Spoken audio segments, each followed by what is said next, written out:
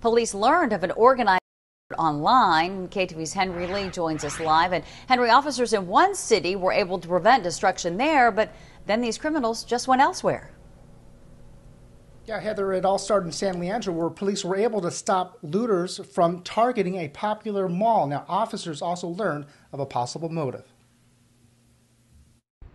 Looters converged on Oakland and Emeryville early Thursday morning, apparently upset by police misconduct, a day after Derek Chauvin was convicted of murdering George Floyd. There's a large number of chatter that said to loot until justice is served, and we believe it has to do with law enforcement and the encounters that have happened nationwide.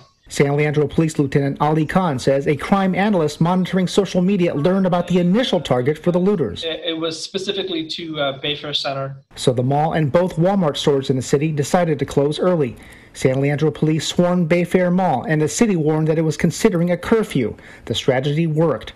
The mall wasn't hit, but the would-be looters decided on Plan B. The chatter on social media moved from San Leandro and began focusing on Emeryville and Oakland. The Best Buy store in Oakland was targeted by a caravan of 25 cars just after midnight.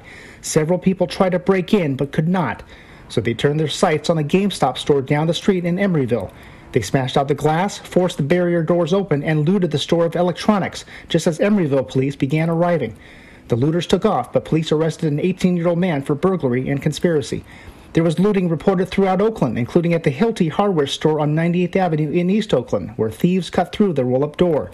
They left behind empty boxes of power tools. Now, Oakland and Emeryville police are collecting surveillance video in hopes of identifying who was part of these roving caravans. Reporting live, Henry Lee, KTVU, Fox 2 News.